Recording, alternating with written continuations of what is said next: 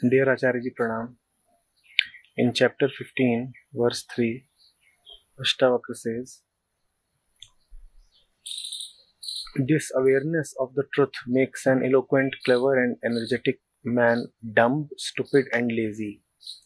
So it is avoided by those whose aim is enjoyment. Acharya Ashtavakra is pointing at what kind of dullness, stupidity and laziness.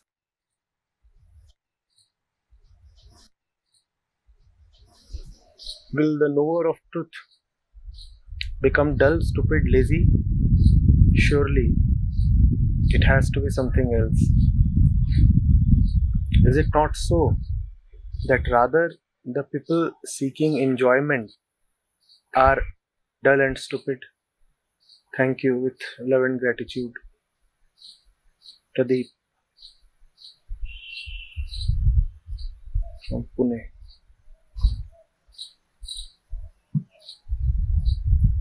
When Ashtavakra says dumb, that has to be read as an absence of the tendency to be verbose.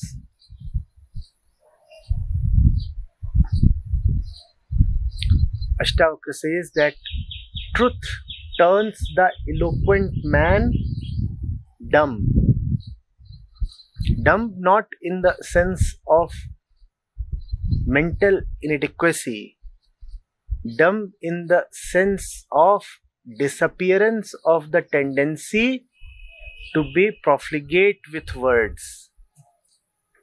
We want to speak a lot, right? And why do we want to speak a lot? Because when we speak a lot, it convinces us that we know. Because when we speak a lot, it convinces us that we exist. The knower of truth abides in his deep self-assurance. He has no need to insecurely boast. So, the man of words becomes a no man of silence.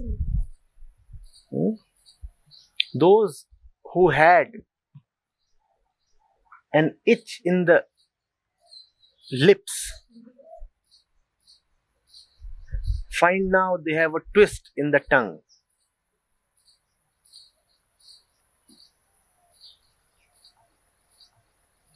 The very need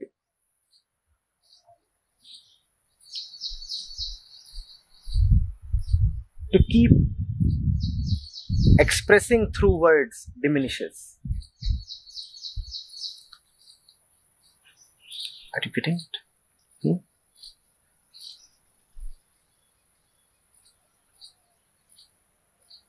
The very need to assure oneself that one is knowledgeable and existent diminishes.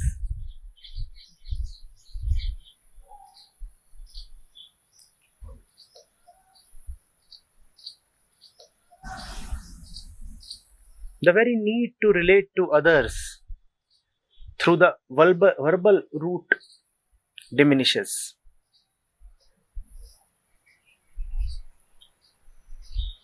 Similarly, the clever man, Ashtavakra says, becomes stupid. Stupidity here should be read just as a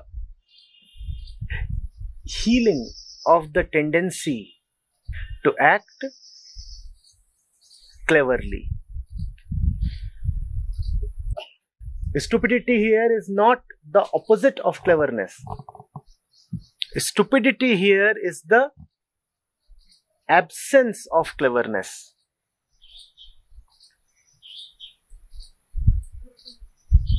Pradeepji, this is the thing with words. Words operate in the dualistic domain, it becomes difficult to convey the non-dual truth through them.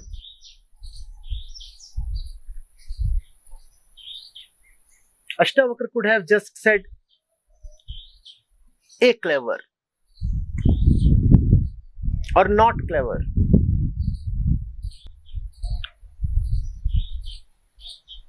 Probably that would not have driven home the point. So he instead chooses a more provocative word.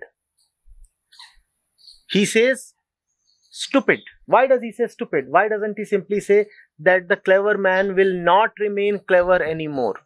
Why does he say that the clever man will turn stupid by the touch of the truth? Why does he say so? He says so that Pradeep ji asks Acharya ji this question. If he doesn't provoke you, why will you ask this question? If he won't ask this question, how will Ashtavakra become clear to you?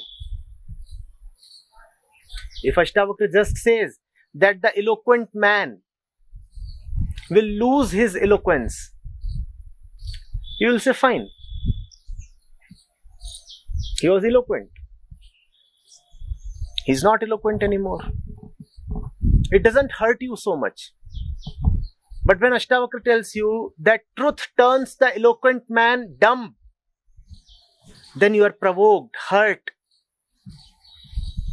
You feel offended because you too call yourself a seeker of the truth and you don't want to call yourself dumb. And Ashtavakra is saying that the truth will turn the eloquent man dumb. Rather, ouch.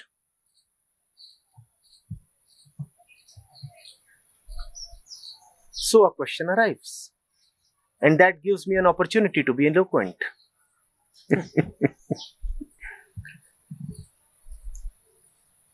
Ashtavakra is not against eloquence. Ashtavakra is against the compulsive tendency to seek security in words. Ashtavakra himself is so very eloquent. And here is your Acharya ji eloquently coming forth on Ashtavakra.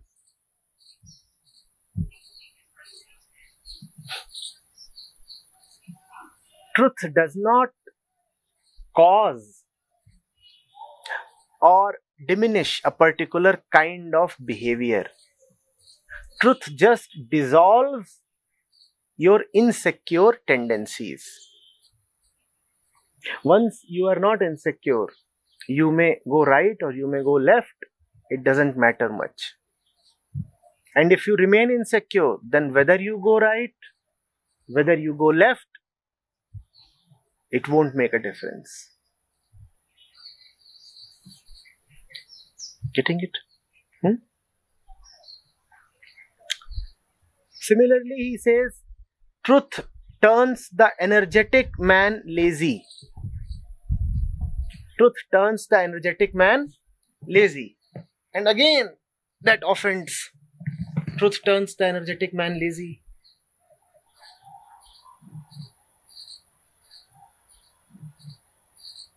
Not only lazy, Pankaj has done well to point out, you become the lord of the lazy people.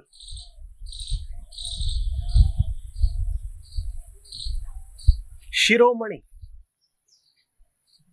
Amongst the lazy people, you become numero uno. Now many people are put off. They say, if this is what spirituality does to us, why should we turn spiritual at all? And that's exactly what Ashtavakra wants to do, to put you off.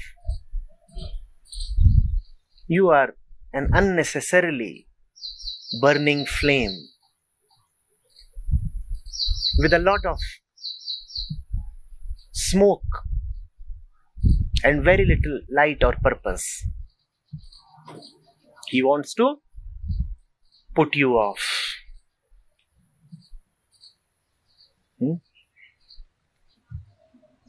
Where is all your energy coming from? You are burning, and that's where your energy is coming from. Have you seen when you are afraid how energetic you become? That's where your energy comes from.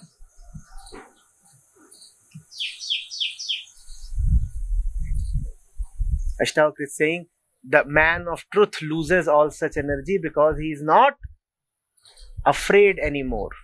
Have you seen when you are jealous how energetic you become? Have you seen when you are missing a train or a flight how energetic you become? Have you seen when you are angry how energetic you become? Ashtavakra is saying the man of truth loses all these energies. These are the energies of devil. He instead becomes lazy. What does Ashtavakra mean by laziness? He means the man of truth loses the motivation to secure himself or gain for himself. For himself now he is totally lazy because the self is self-secure. There is no need to work for it. Does that mean that the man of truth does not work at all? No. The man of truth does not work for the self. He rather works by the self and in the self. It's a different dimension of energy. It's a different quality of energy. It is pure energy, uncontaminated. It is not energy directed at someone. It is not energy directed at a purpose. It is just energy expressing itself for its own sake. The man of truth is not energetic because his energy, his race, his dive, his plunge will fetch him something. He is energetic because it is great to express energy. His energy is the energy of a little bird playing around like this. See, no purpose. You see, even these little birds might probably have some latent purpose. Maybe if you investigate deep, you will find out that they are also looking for some food. But the man of truth has no purpose at all. His energy is free energy. Do you get this? Free energy. A lot of energy, but free and purposeless. Works a lot for the sake of working.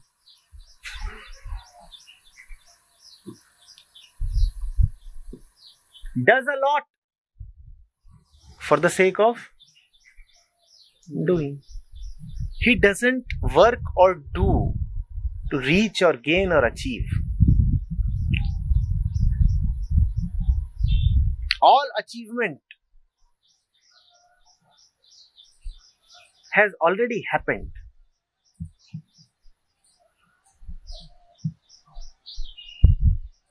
He is already home, but he still works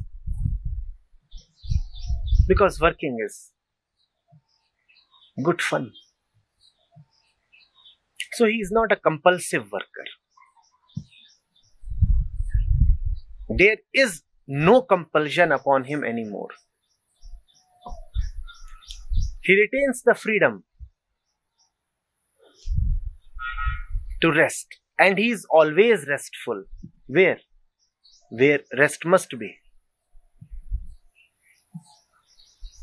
As for the body must work and the body keeps working. It is not the mandate, the constitution, the prakriti of the body to keep resting.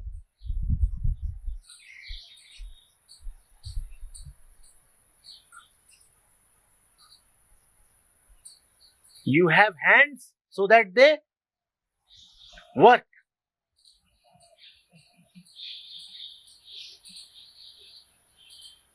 And when you work, rest comes on its own, does it not? You need not say that there must be a balance between rest and work, no?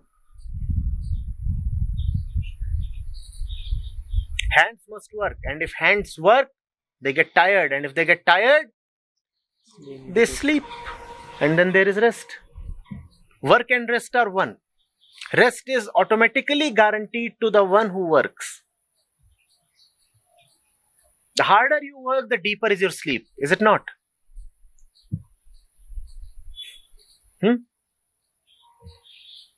So, as far as Prakriti is concerned, rest and work go together. And as far as you are concerned, the real one, the truth, your nature is nothing but rest. You abide in your nature and don't even think of providing rest to the hands. The one who is resting is anyway resting. The body is not meant to rest.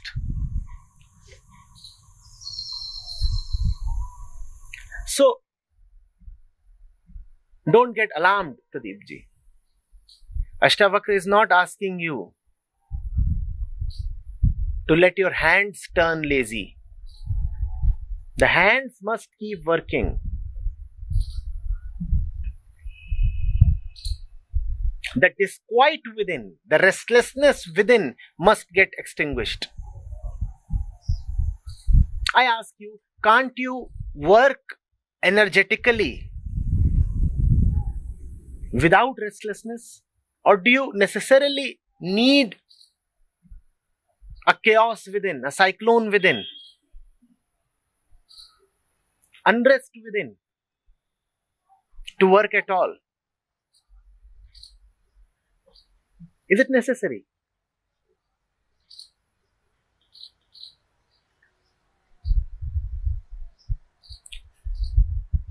The Buddha used to quote 3 types of horses.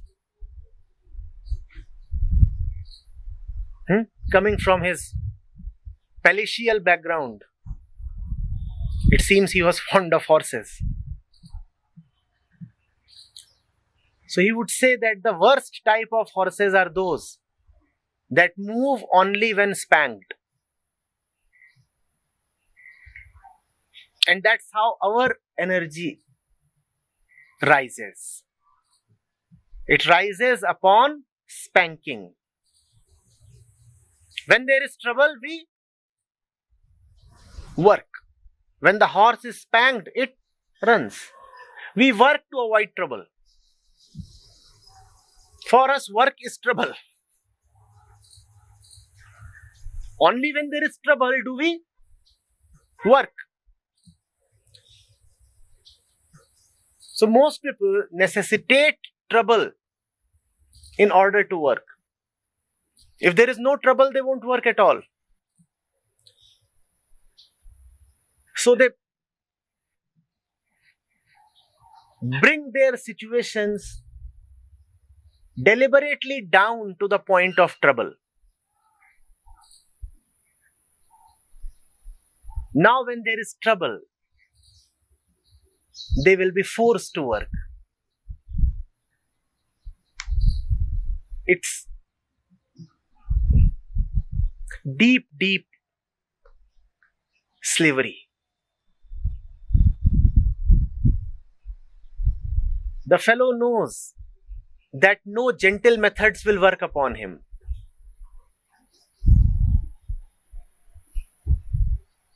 So he plots against himself. He turns his situation bad and worse to the extent that he must now necessarily rise into action. But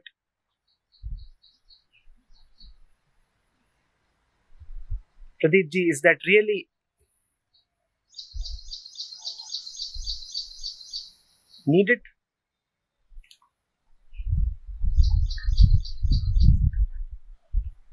Is it not possible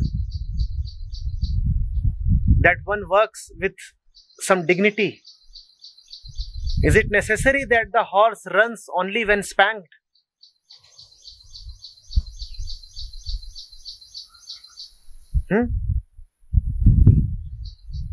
Is it necessary that only fear and greed and insecurity and nonsense of all kinds are able to elicit some movement from you? Can't you work in joy?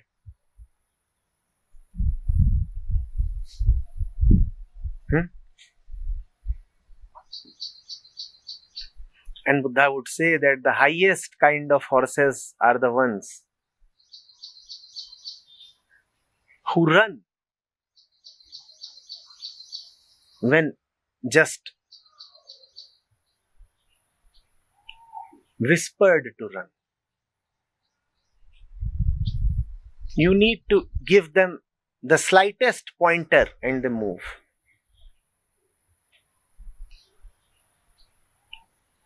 The worst kinds require to be beaten up. Those of the middle kind required to be shown the whip. Show the whip to them. Bring the whip close to them.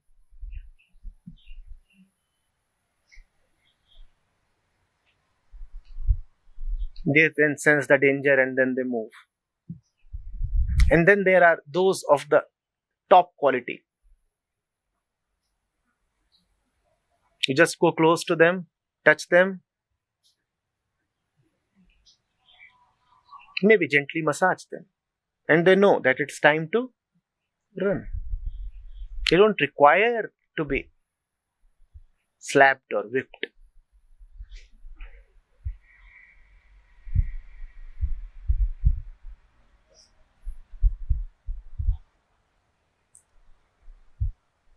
Atma is dignity. Those who live by the true self live a life of dignity. Those who live by their falsenesses live a life devoid of all grace, all dignity.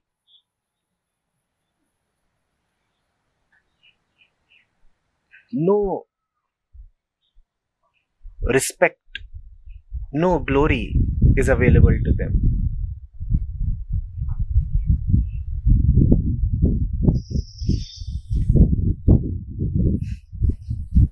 The only song they dance to is the song of whiplashes. Otherwise, they do not know any music, any dance.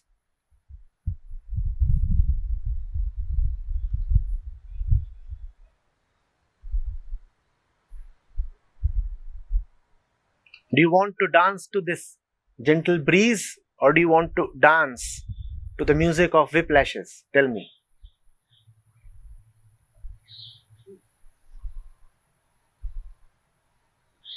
That's the truth, that's the Atma that Ashtavakra talks of. Desirelessness leads to the Atma. Desirelessness leads to Atma. Atma leads to desirelessness.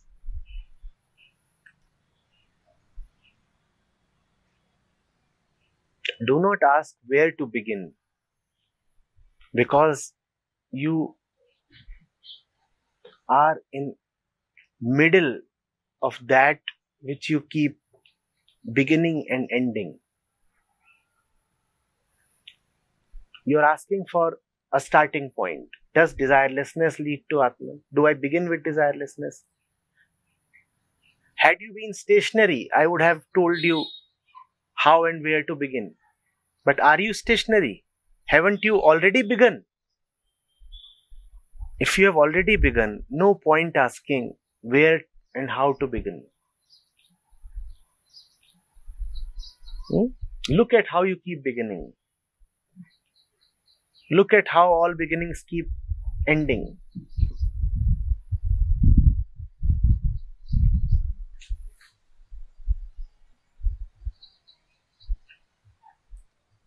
Where is desirelessness? There are only desires, right? Huh? Acknowledge that. These are nice words. They should encourage us to look at our current state. Desirelessness must encourage you to look at desires. Desirelessness by itself is nothing. Ours is the world of desires.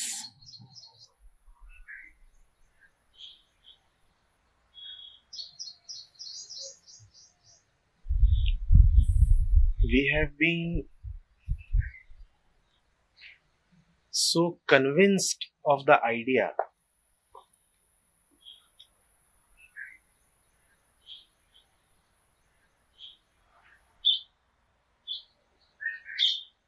of the desire-action duality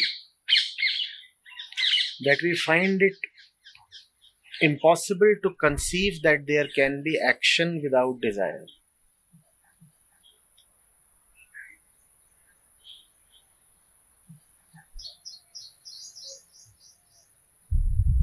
Whenever we have seen, everywhere we have seen just one thing. When a man is desirous, he acts. And when there is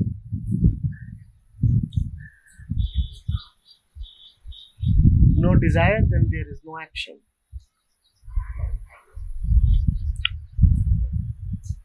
So the desirelessness that you talk of will scare you away. Because the mind has only seen the desire-action causality.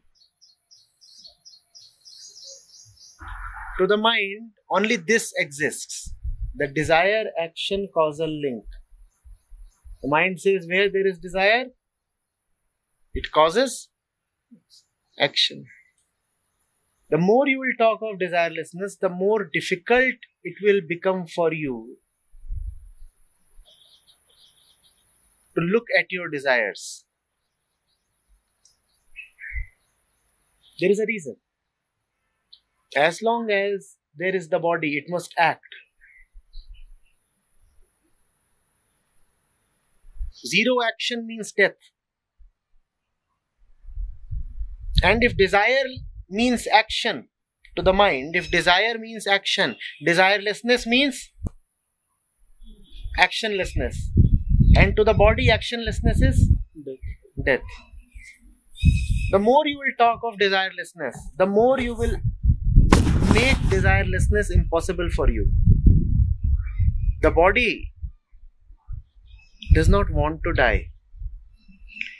The psyche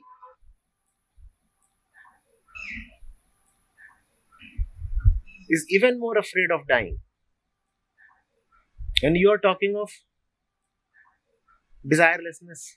The mind says if no desire, then no action. And no action means death. Why do you want to make it difficult for you? Whole chapter Ashtavakra talked about laziness.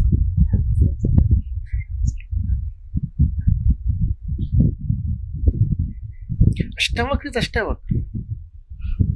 Why don't you begin towards Ashtavakra from where you are? Ashtavakra is wonderful. But from where would you go to Ashtavakra? You are neither Ashtavakra nor Janak. You are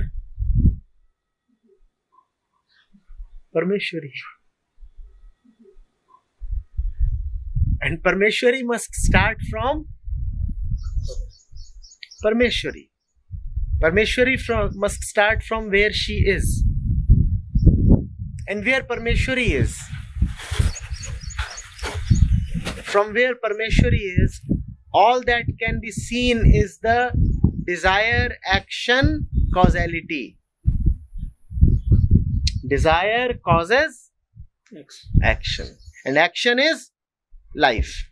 So desire is life. Desirelessness therefore is death.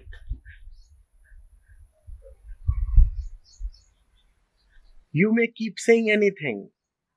The body and the mind do not want death.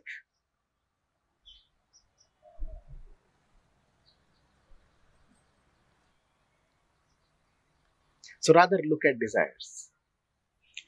Desires are there, already there.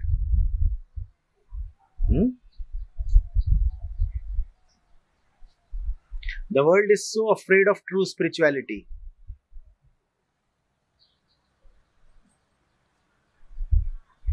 Because of words like desirelessness.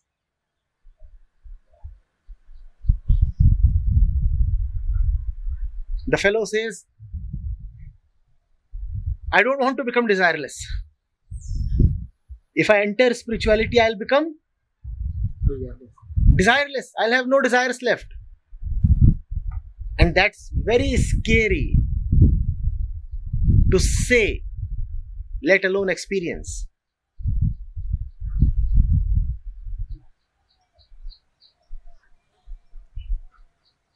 You go and tell somebody, come, I'll give you desirelessness. How likely is he come to with you? Likely to come with you?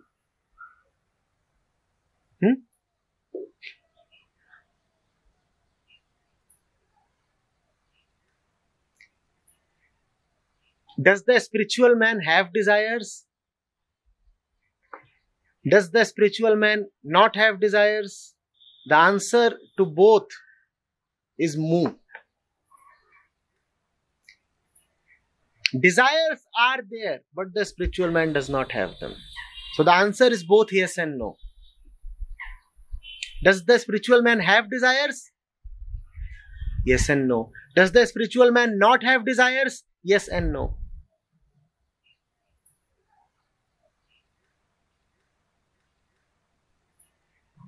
In your case, what happens is that there is an identification with what you are wearing. So, if the kurta is brown, you start saying, I am brown. You have a great identification with the mind. So, if the mind has desires, you start saying, I have desires. In the case of the spiritual man, the natural man, the mind does what it must.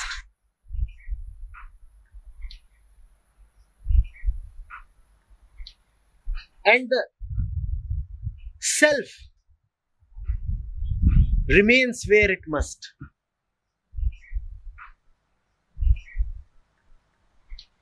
There is no conflation, no identification. So are desires there? Yes. Does the spiritual man have desires? No. So the answer is yes and no. Desires are there, but I don't have them. Would the desires be actionated and fulfilled? Again, yes and no. Some of the desires might indeed get fulfillment. I want water, I may get water. In a limited sense, the desire has been fulfilled. But have I been fulfilled? No. The desire has been fulfilled, I have not been fulfilled. I am always fulfilled. Do you get this, Parmeshwari? Yes.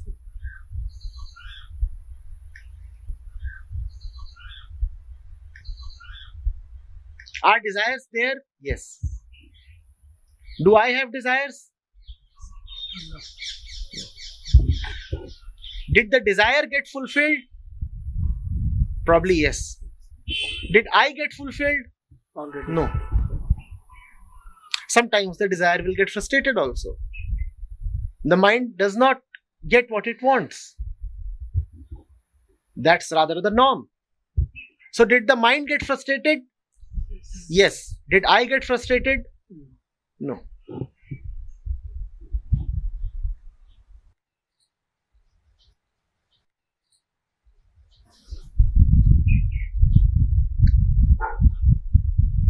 Desirelessness is not the opposite of being desirous.